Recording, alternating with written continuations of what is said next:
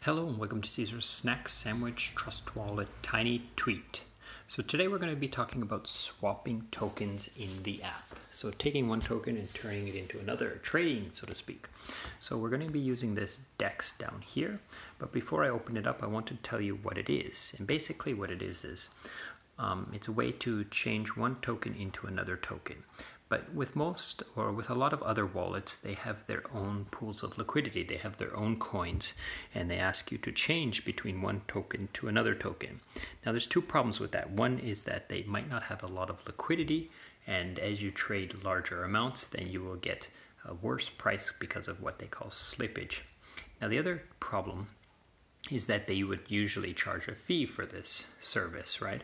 And sometimes it can be 1% or so, but in the Trust Wallet, they are actually just linking to decentralized exchanges on the blockchains.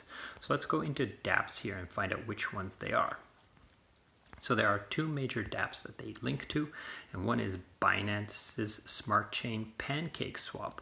So if you're going to be swapping a Binance Smart Chain token, it's going to use the Pancakeswap to do that.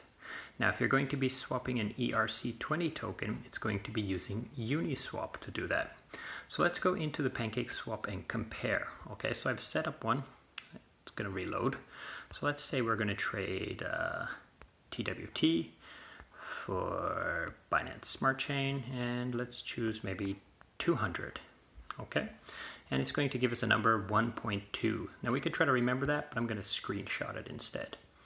Okay. So we don't want that. Get rid of that, and let's go back to the dApp here and DEX, and I've already set it up, and let's make sure it's refreshed.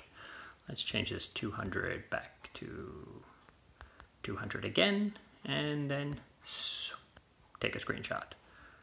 Okay, now let's take a look at these screenshots and find out if they are the same or not, or comparatively. So let's go to screenshots. Oops. Go to gallery and screenshots. So here's the first screenshot, and here's the second one. So if we look at the number 1.0265, 1.05. So actually you'll be getting a little bit more if you were to do it through the Trust Swap. Now the reason why these numbers don't match exactly is because there's a little bit of price change all the time. So the price of these two tokens is constantly changing a little bit, right?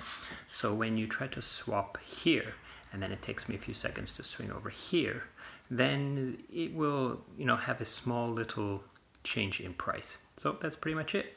So I hope this is useful for you. Now, of course, when you do the swaps, when you do press the swap here, or if you press the swap here, you're going to have to pay gas, right? BNB gas. And if you use Uniswap, you're going to have to pay ETH for gas. And then you're also going to have to pay the liquidity pool fee. If you can see down here, you're going to be paying liquidity provider fee of 0.42. You can see it right at the bottom right there. So that's how much of the TWT you're going to have to give to the liquidity pool in order to make this swap. So it's going to cost you a little bit of money, but it's not going to cost you a little bit extra to use this DEX inside the actual application, right?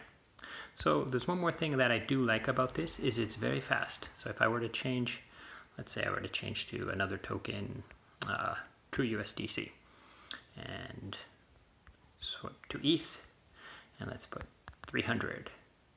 I find it to be quite fast. Boom. And no, of course you're going to have to approve this, but you see how fast it was at actually loading. So that's pretty much it. Thanks for watching, and happy trading.